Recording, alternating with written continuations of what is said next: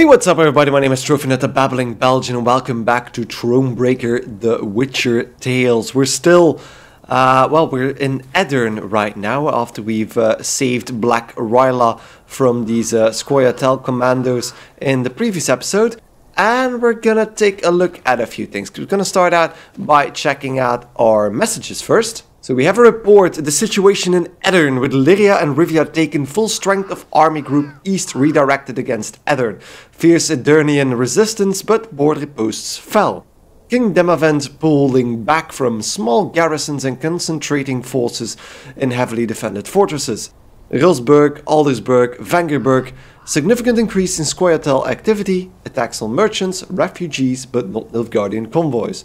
All evidence indicates scoia'tael working with the enemy. So, as happened in Lyria, the Nilfgaardians are getting more and more support from the lands they're actually trying to overtake. So the scoia'tael are also helping out the elves, and dwarves are also helping out the Nilfgaardians. And then we have Appeal to Folk of Lyria and Rivia. It's a pamphlet. Queen Meve cares not a whit for your interests. Instead of seeking peace with the Nilfgaardian Empire, she has chosen pointless resistance, sentencing you all to annihilation. To save their subjects from this fate, the Council of Peers decided to remove the Mad Queen from the throne. In her cruel lunacy, she defied our ruling, spat upon our laws. She has fled the country in cowardice and seeks now to sow havoc. The rightful monarch is Meve's eldest son, Willem. He shall be advised in this difficult time by Count Caldwell. The meadows of Lyria and Rivia shall blossom under the light of the golden sun. Long live the Emperor. And marked with a boar, and we know that Lord Caldwell's signature emblem was the boar. And then the final one, letter from Captain Tobias, number 1. Your Majesty, though we spoke to each other not long ago, I have no doubt you do not recall my name. I am the guard who stopped you as you fled Lyria, the guard who doubted you. Your Highness, once more I apologize for my cowardice, and thank you for giving me a chance to repair my error. I cannot save Lyria from the Nilfgaardians' talons, but I can write you about their secrets. I have won myself a post at the palace. I shall keep my ears open, and if I learn anything, I shall inform you at once. Gods grant you luck, my lady. We await your return, Captain Tobias. Okay, so we do still have options here. We still have allies in the city as well, and it seems like those are actually marked per chapter. So we have 5 reports from the previous chapter and 3 from this one. And then we got a few new cards, so let's check out what Black Ryla can actually do for us. So our camp looks a bit different than it did before, but I think I can actually do some work in the workshop as well. So let's check that out first. So we can improve the royal treasuries to increase the number of trinkets that Meve can equip to 4. Then we have the mess tents, which... Okay, units will take up 10% less of the recruit cap, which is nice. I think we're good for now. I'm gonna check out the command tent. Decreases the gold cost of creating units by 10%. Increases the recruit cap to 150, 200, and then probably 250. That is interesting. That is really nice, those upgrades. Because that will allow us to even bypass what the mess tent has to offer for us. And just allow us to add more units to the deck. Then the training ground. Forager's quarter gain between 75 and 150 instead of 25 and 75. And 2 recruits instead of 1. Then the training grounds enables you to recruit new combat units, but they're actually upgrades. So the loyal ability of the Lyrian Scytheman is boosted to 7 instead of 5. Then the Stray's Bomber seems to be just higher power to start with. And then the Grey Rider, after a different ally is played from hand or moved to the other row, move next to it and boosted by 1. So just an active booster. Then the Stray's Den, which also upgrades the Bomber, the Cavalry and the Slingers. So just boosting... Yeah, I think that just boosts the base power of them, or just allows us to actually make those. And then the Armory, new Reynard combat units and promotes existing ones. So the Rivian Pikemen are boosted up to 7, which is nice. And then the Rivian Sapper damage a unit by 2 if it was destroyed, repeat this ability. Ooh, that's actually nice. Illyrian Hajduk, give 1 charge to the card on the right. Also very interesting. Could go here, because these things are very, very interesting, but I have a limited amount of resources to spend on those. And then the workshop, we know about the increased movement speed, but then the workshop also... So the field medic I could already do, I think. And then the pitfall trap, damage all units on this road by 2. Whenever a unit appears on this road, damage it by 2. So that's the original effect from Gwent, because that changed in Gwent itself. And Delirium Pathfinder, clear all row effects from your side after 3 turns. On turn start, draw the top card from your deck. That is also very powerful. Then the Alchemist Laboratory enables you to recruit new Gascon support units and promotes existing ones. Destroy 2 cards to the right if they were units. Boost self by their combined power. That's a very big upgrade to the Forager there. And then we also have a Stray's Infiltrator, we know what that does. And then an Alchemist equal to the units on its left. I think we have one of those already as well. And then the Engineer's Drafting Desk. Delirium Blacksmith, play a trinket from your graveyard and give it Doomed. And then the War Wagon spawns 3 light infantries instead of 2. And the Arethusa Adept, choose the bronze ally on the battlefield or in hand and add 2 copies of it to your deck. Ooh, that is also very powerful. So I think my resources are better spent over here first. So I'm gonna do the workshop 3. So that allows us to get one of those Lyrian Pathfinder, because that's really, really powerful. And then I think we should go with the Forager's Quarters as soon as possible. Just to get that gold coming in quickly. And then the final thing I want to do... Let's do this and see how many resources we have left. Because this is really powerful as well. And I think I can use that immediately. So let's do that as well. Only takes 100 wood and 1,000 coins. And that leaves us with a bit more resources to do anything else. Next up is the command tent itself. Look at that, the workshop actually became bigger than the command tent. So the first thing I want to check out is what Rayla actually does. So order play a card from your deck if in hand, deck or on the battlefield. Strengthen self by 2 whenever a scoia'tael unit is destroyed. That is of course really powerful against scoia'tael. So let's add that to the deck. And then I'm gonna have to make some sacrifices, because I only have 125 unit capacity. So, big changes to the deck. I swapped Meave out to the Rivian Broadsword. So damage an enemy unit and all other enemies with the same power by 4, then trigger all allies' loyal abilities. The cooldown is a lot higher, but I feel like it's a lot stronger, and we've lost a few key units like the Arbalests, which means that we can't take advantage so much on the loyal abilities anymore. That also means that I swapped out the trophy from the banner, because I can actually make Arbalest, but I'm not going to do that just yet, because I want to change it up a bit. And we swapped out the Rivian banner, the Lyrian banner, for the Manticore trophy. So we damage every enemy that appears on the battlefield by 1 or 2 every time. So that's a good way to do damage, because I feel like that's going to become more and more important. To offset that a bit, I also added the Marana Runestone to heal all allies and boost them by 2, next to the Lyrian Merlot and the Lyrian Horn. So those are our trinkets right now. Then gold cards wise, not much has changed. So we got Reynard, Black Rayla, Gascoigne and Egg. So every gold card we can actually equip. And then I swapped a few things around a bit, and we ended up with a War Wagon, 2 Regiment Drummers, an Alchemist, which can actually set the unit power equal to the unit on its left, and more onto the Foragers. So the Foragers still do the same thing, but they're pretty much the strongest thing I have. Then a lot of Stray Slingers to start moving units around, which actually boost Gascoigne. And then 2 Strays Bombers to set rows on fire. That's more than enough. So yeah, we're gonna go with a bit of a different type of deck. But yeah, we'll see how that goes. So, with that done, we can actually check out the mess tent as well, because we have a few new characters there now. Because we can talk to everybody about the new changes, of course, going on. And we can talk to Rayla and Gascoigne for the very first time. But let's check up with Reynard first. Yes, Your Grace? So, how far we've fallen. How has it come to this? I, Queen Meve of Lyria and Rivia, must prowl about the underbrush like a common bandit.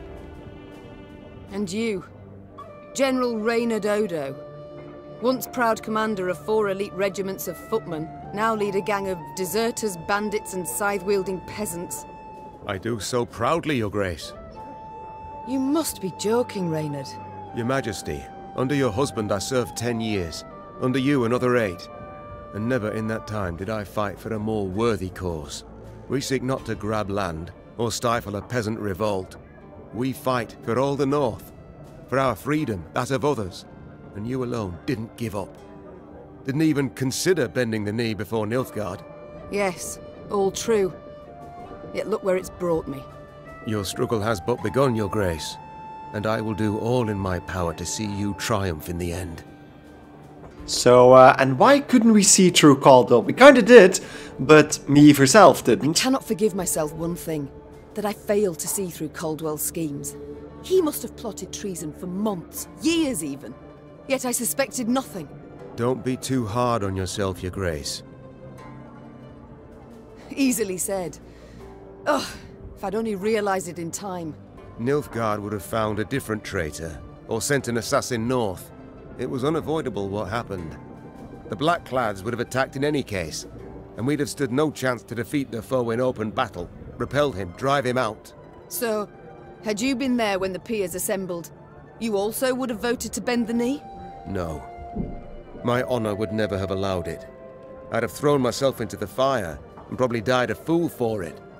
As matters stand, I still have a chance to thwart the invader, his intentions. It seems, in a twisted turn of fate, I should be grateful to Caldwell. Okay, that's a weird way of looking at it, but thanks for your opinions, Reynard. And I still love this guy. I love this guy. He's a really loyal soldier. Let's go to his polar opposite then, with whom he's actually playing cards. I can only assume he's playing Gwent with Gascon. So, Gascon, the soldier's life, does it suit you? About the same as the bandit's life did. I beg your pardon?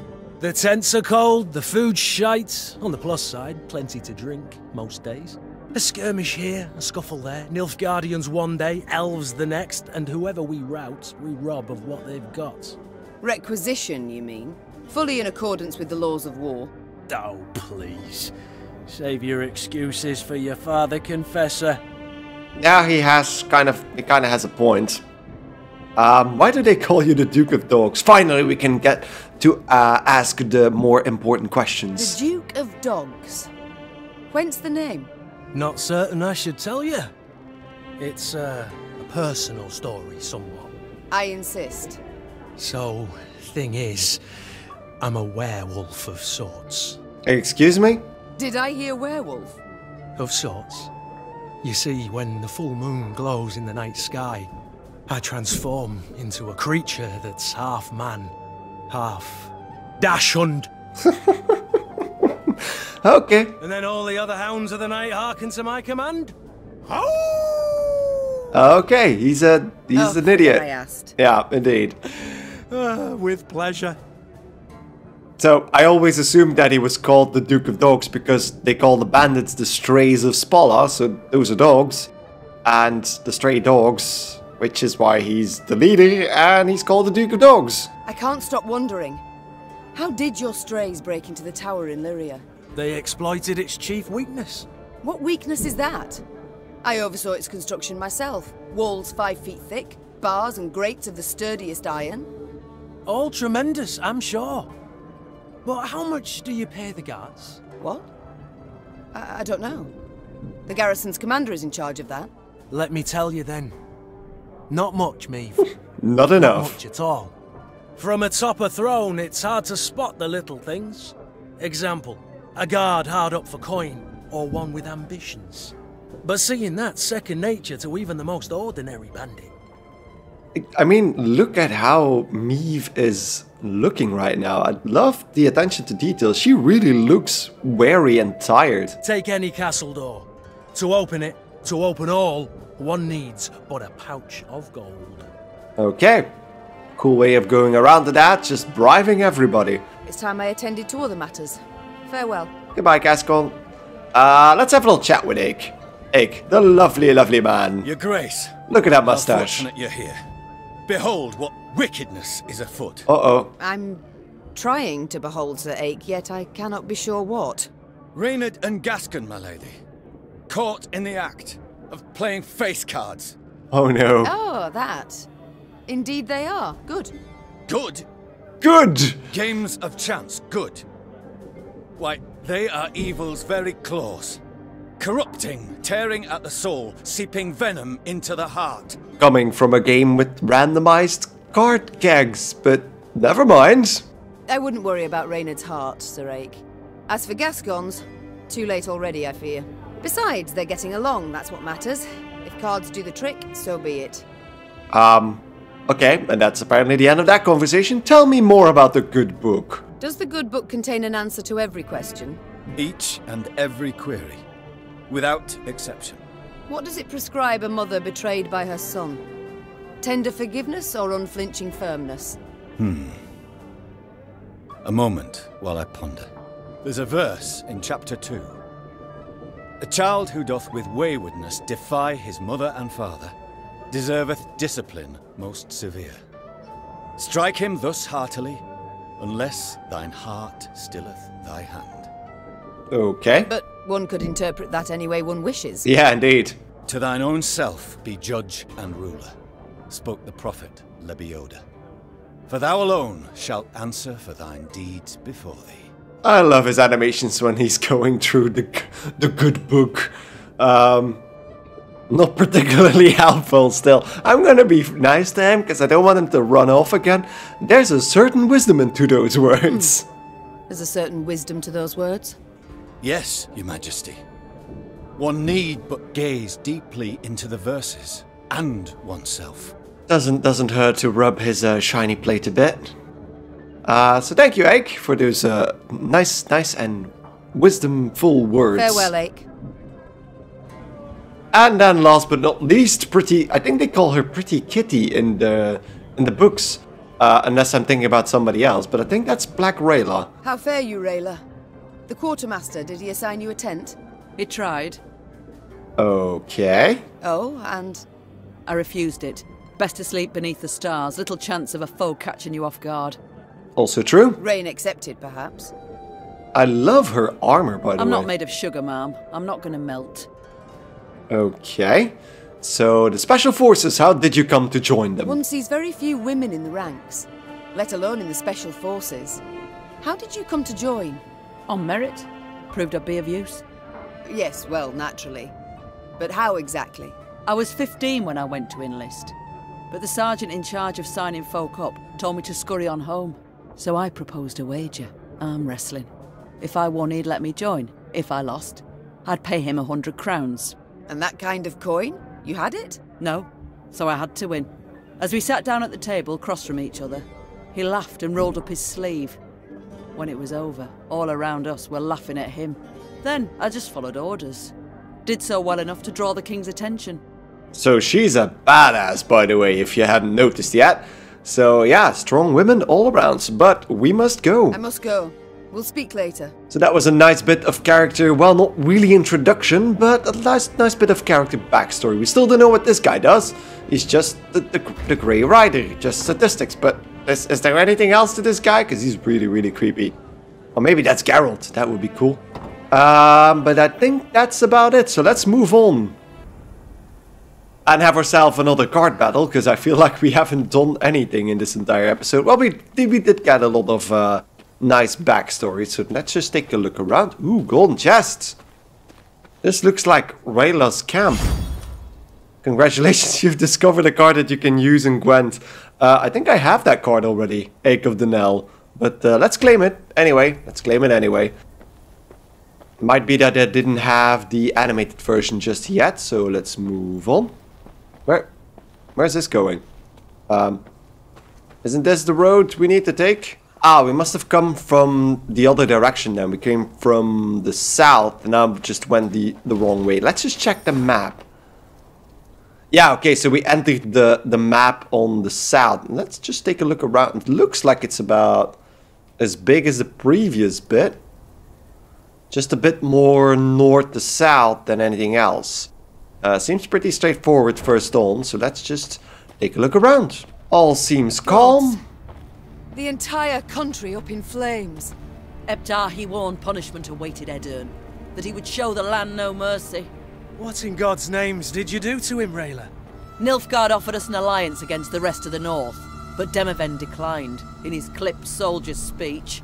They say Ebdahi flew into a rage and swore he'd reduce Edern to rubble. Well, looks like he succeeded. 'Cause that looks horrifying. Let's just continue raiding the countryside. I feel like we're getting more and more stuff from all of this. From the little caches. So let's go north first, because that seems like it's separated. And everything has turned dark, if you hadn't noticed yet. There's a rat up there. Can't get up there, but there's a little rat. A little rat. Ooh, knackers. Let's take a look. Battle. Not a living soul. A modest hamlet was located just to the north of Wayfarer's Beach. As Meave's army approached, it became clear, even from afar, that the village had not been spared the carnage of war. Its dwellings appeared smashed and burned, and a rancid, smoky stench lingered in the air. Yet what of the villagers' fate? Alas, they were strewn on the earth at the center of the settlement, their bodies mutilated by the gnashing maws of carrion eaters. And the beasts had not yet strayed far from their gory bounty. Seems like it's a normal battle, a standard battle against monsters. I'm gonna have to be careful because my deck is not as filled as it used to be. But we have high morale, so should be fine for now. Let's take a look. I'm just gonna take one drummer. Yeah, we're not gonna get much more, are we? Yeah, here we go. We're gonna do it with this. So every unit that spawns will be damaged. And otherwise, I don't really know. Consume the top unit in your graveyard and spawn a base copy of it. It can't do that right now. So we're fine for now. So let's start by just putting one of the drummers down. Army's a waste of time for one like me. There we go. So knackers start with 5. Every turn on turn start, summon a knacker on this row from your deck. That might be a problem. Because of course they're gonna keep doing that. Does it need to be on a certain row? It does not. So let's just put the Lyrian Sightman down. Aye. And use the regiment drummer to get another Sightman. That is really good. That is actually really good. Should have listened to me, old lady. And I'm gonna wait with Meave's ability, because we will be able to do 4 damage on all those knackers if we can't do anything about it. So, here we go.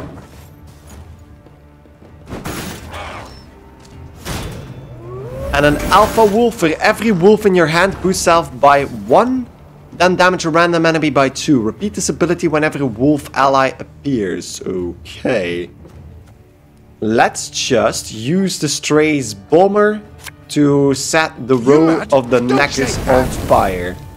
So that means we should be able to... Yeah, we'll see what happens then. So there we go. Ooh, that actually stacks really nicely. I think I'm gonna use Meave's ability now. But first, do we have any other loyal abilities? I don't think we have. Could use Reynard. We must trust each other. To get another thing out. Okay, that's the other bomber. Which is fine, I guess. I can use that could hurt. to set the back row on fire. And then use Meave's ability to damage all the knackers. By 4. There we go. Boosting all our Sightmen as well. And there we go. Those get filled, but the row is on fire, so maybe... No. Only the backfire actually triggered.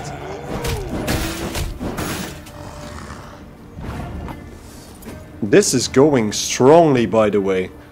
Consume the top unit in your graveyard and spawn a copy of it. Interesting, interesting. So I'm gonna keep my stray slinger for later. And just use my first forager on Reynard. Because he's the highest unit. Just take the whole finger. And upgrade to that.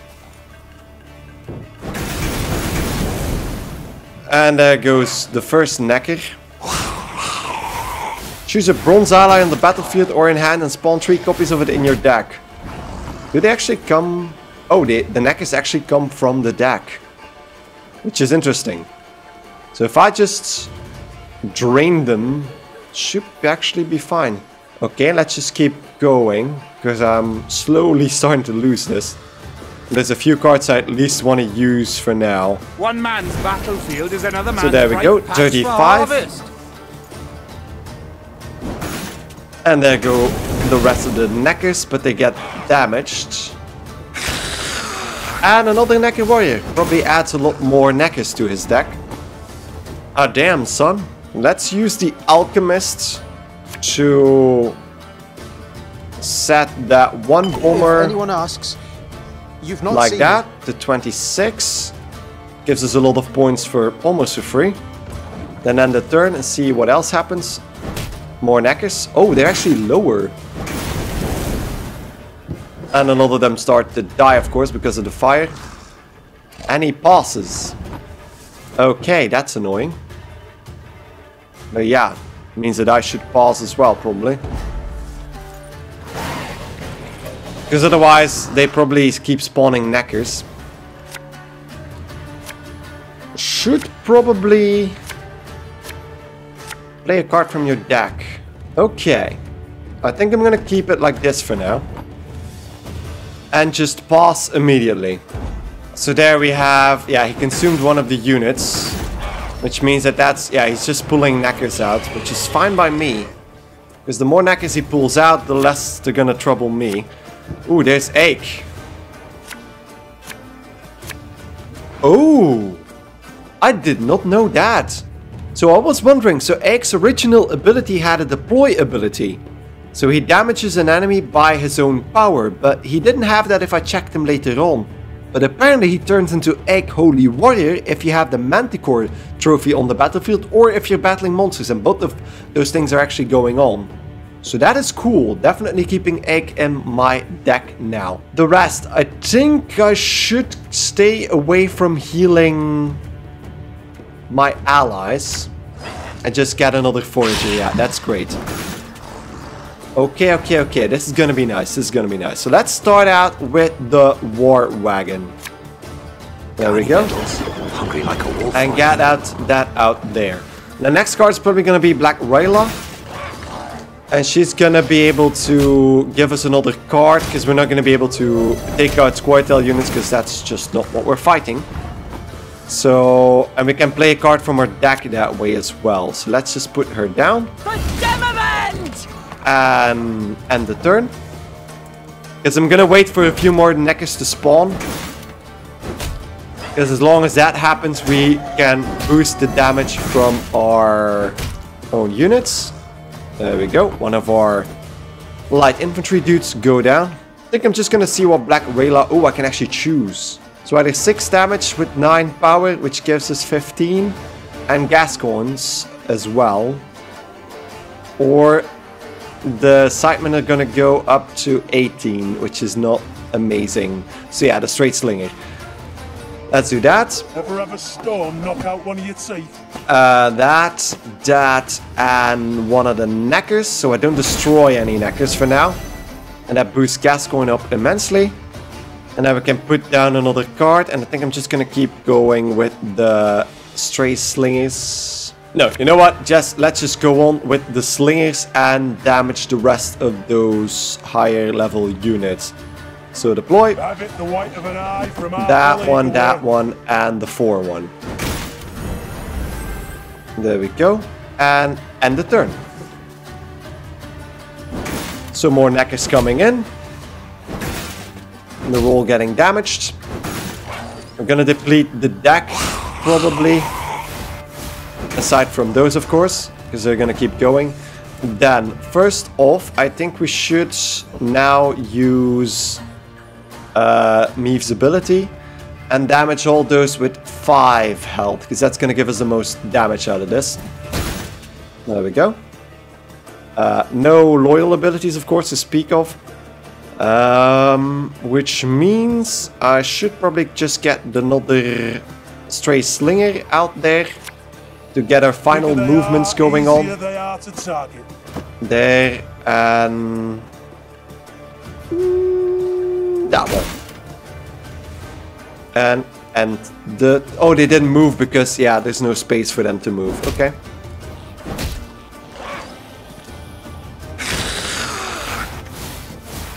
Some more knackers being added. I think just to be able to... Because I can't move anything anymore, so just use Gascon next. Nothing personal, I assure you. And the turn, so as long as their field is blocked, they can't really do much. Because now they need to start tossing units away, because that's my tactic for now. And then we're gonna destroy a whole lot of knackers now. Because 2 damage on everything means that every single knacker and the wolves are gonna die. So... You know what? I'm gonna leave that as my last card. So let's use Egg. And damage a unit by his power, which is 24. So we're gonna take out the Knacker Warrior. And move that closer. Then end the turn. And there we go. Hasn't been able to use the Rot Fiend in its hand. And now we're just gonna use the Lyrian Horn to wipe the field clean. Bada boom! And we get a nice trophy for that. Party's over. And then just gonna... Just for fun, 4 damage on the Knacker Warrior, and end this with a 145 versus 1. There we go, cleared out the Knackers and the Ghouls. That's actually cool. I love the new deck, which is a bit more aggressive than what we're used to. Father, the Blacklads are advancing from the south. Fortifications along the border in Velkart and Luton have already fallen, and the devils are setting alight all else in their path. Take what you and Mum have of worth and go at once to Rosberg, to Uncle. You'll be safest there. I know what you're thinking, 60 years on your brow, 7 wars you've survived, and this one's no different. But it is, Papa. You must trust me. I beg you. Your Keller. And yeah, they sadly died. But there's a card full of... yeah, nothing apparently.